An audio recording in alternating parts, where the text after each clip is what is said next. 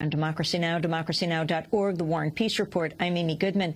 As we continue with Dr. Michio Kaku, his latest book is called Physics of the Future, How Science Will Change Daily Life by 2100.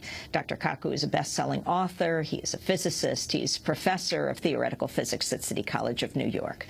Okay, Dr. Kaku, describe a day in the life of the future. Well, as you mentioned, we're going to have the internet in our contact lens, perhaps within 10 to 15 years. You'll blink and you'll be able to see Democracy Now! You'll blink, and when you see people, biographies of that person will emerge in your contact lens, so you'll know exactly who you're talking to. No, but explain what you mean.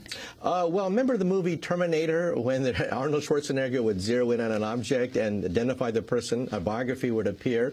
We're going to have that capability, and also your contact lens will translate what they say from Chinese or German into English as you talk to them. So you'll know always who you are talking to and what they are saying. And by blinking, you'll be able to access the full power of the internet. And the first people to buy these contact lenses will be college students studying for final examinations. They'll simply blink and they see all the answers on their contact lens. And when you get in a car, the car will pretty much drive itself.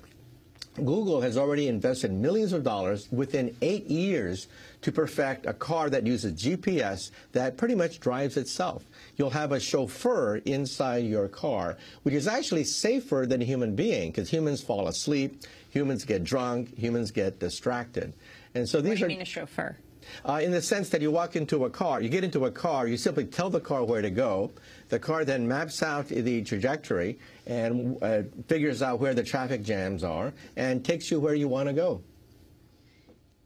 What about other aspects of life in 2100? Well, look at medicine right now. In your bathroom, you will have more computer power than a modern hospital, so that your toilet will pick up proteins emitted from cancer colonies of maybe 100 cancer cells 10 years before a tumor forms.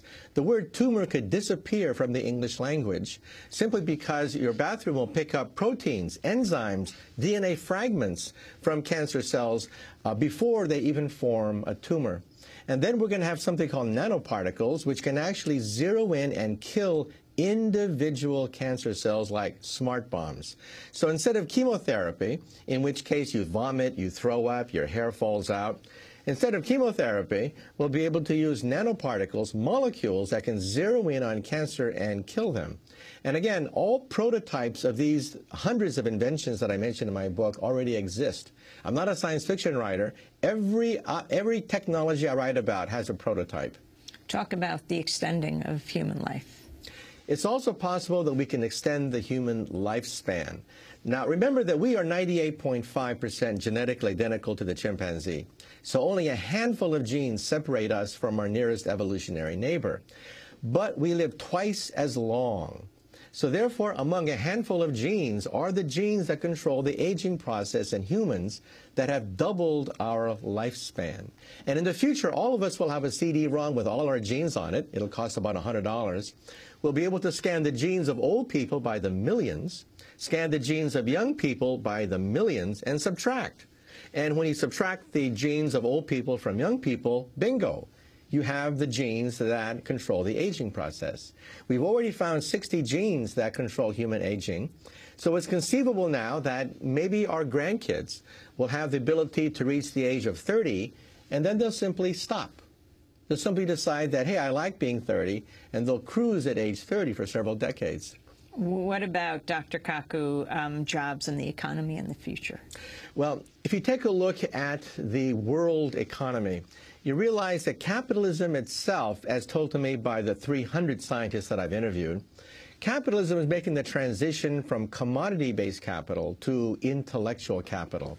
Tony Blair liked to say that England derives more revenue from rock music than it does from the coal mining industry. So commodities can be mass-produced. Food, for example, gets cheaper every year. This morning you had breakfast that the King of England could not have had 100 years ago. But it's intellectual capital, creativity, movies, books, television programs, software, science, leadership, creativity.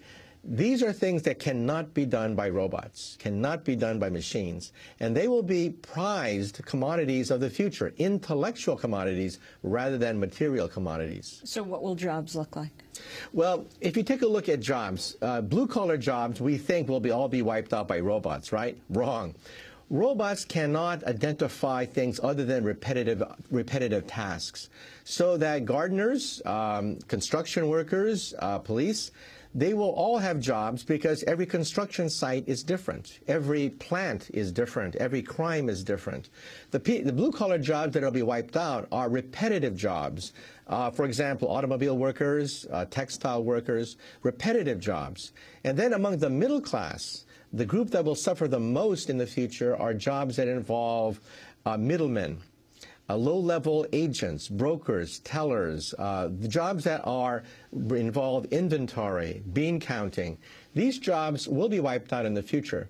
So if you are, for example, an accountant, or let's say you're a stockbroker, you know that people can buy stocks on the internet right now without a stockbroker.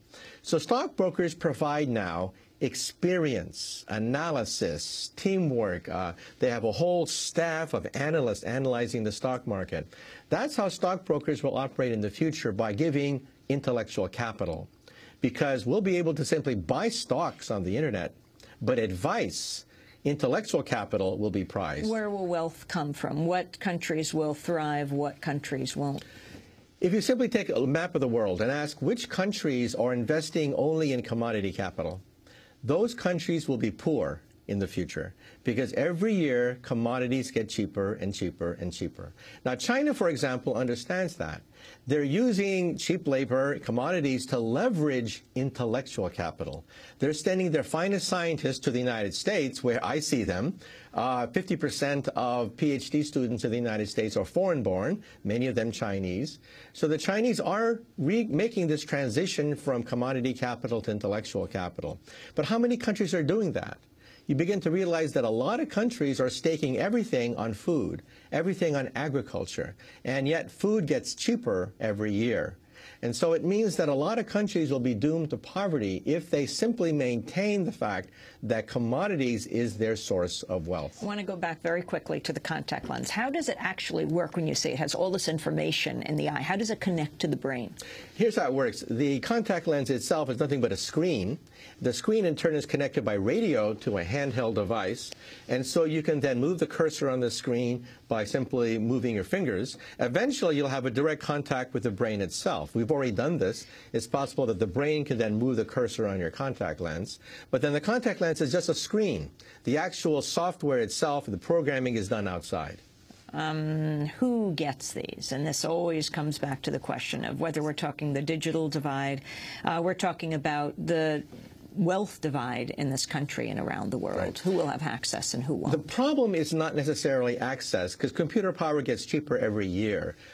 We used to think that only rich people will have access to laptops. Well, now, you know, high school kids, elementary school kids are online.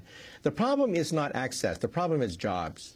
Because jobs will require training for the new economy, which is less and less involved with the mass production of commodities and more involved with the creation of intellectual capital, the capital of the mind. Now, the brain cannot be mass-produced. While you can mass-produce food, food gets cheaper every year. You have better containerization, better competition, shipping. Food gets cheaper every year. But the mind cannot be mass-produced. So therefore, we have to have a new educational policy to educate our people so that they're prepared for this new economy, an economy based on creativity, imagination, rather than commodities. I want to end on energy policy. Where is it in the future? Well, fossil fuels are going up in price every year on average, while solar hydrogen is twice as expensive as fossil fuels, but are coming down slowly. The two curves will intersect in about 10 years. At that point, we will have a sea change when it's economical for Wall Street to invest in solar panels, conservation, efficiency, hydrogen power. But right now, solar is about twice as expensive as ordinary fossil fuel technology. Isn't that simply because of the policies of the government not subsidizing solar and actually nuclear is subsidized? the Price-Anderson Act is a subsidy for nuclear energy. The fuel cycle for nuclear power is the same as the fuel cycle for nuclear weapons. And we have to realize that solar does not get tax credits. Solar does not get a jump start from government funding. If you were to then create tax credits, make possible the mass production of solar, you could bring down the cost of solar so that you don't have to wait 10 years. But 10 years' time is roughly the framework for the free market to begin to reduce the cost of solar hydrogen. At that point, we could be hitting a renaissance whereby entrepreneurs will see that solar hydrogen is cheaper than fossil fuel technology. Michio Kaku, I want to thank you for being with us. Congratulations on your work. Dr. Michio Kaku, his new book is called Physics of the Future, How Science Will Change Daily Life by 2100. Dr. Kaku is a physicist, best-selling author, professor of physics at the City University of New York. This is Democracy Now!, democracynow.org.